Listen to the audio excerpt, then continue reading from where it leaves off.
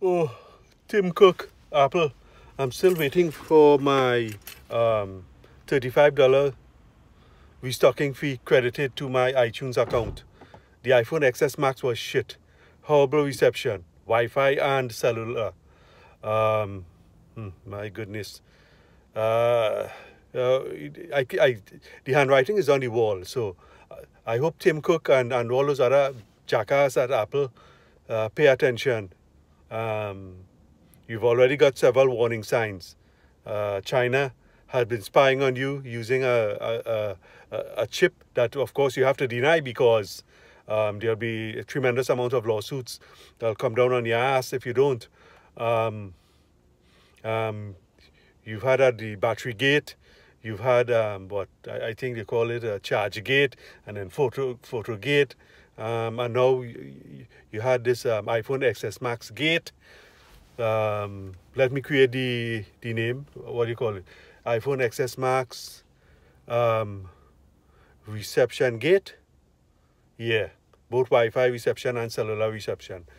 Anyway, so no need to stretch your generosity and give me a brand new iPhone XS Max. Just refund my $35 stocking fee.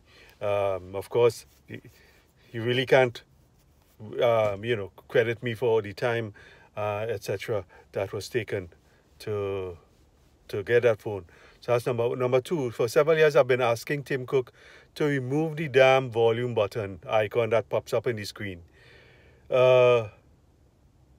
When you assholes using YouTube or Facebook, YouTube or Instagram, yeah, those are the two, and sometimes Facebook too. But I think when you do not see the volume icon in Facebook, it is more of a glitch rather than those assholes being genius enough to, have it hidden away. So Tim Cook, take the square volume icon and shove it up your ass. Remove the fucking thing from the center of the screen.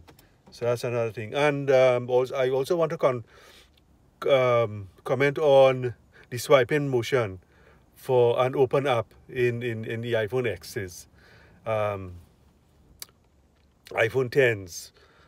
Jackass, it is so fucking natural with one upward motion to swipe all the way up and close the current open app instead of having to swipe halfway, release, and then swipe again. A $1 trillion company with such stupid assholes, and you fools did not offer that. Oh my goodness, that common sense.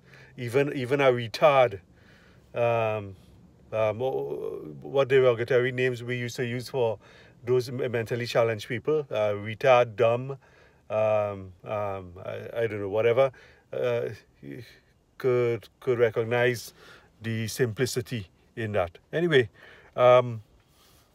Costco has just opened, so that is just the quick note I want to leave for Apple and especially Tim Cook.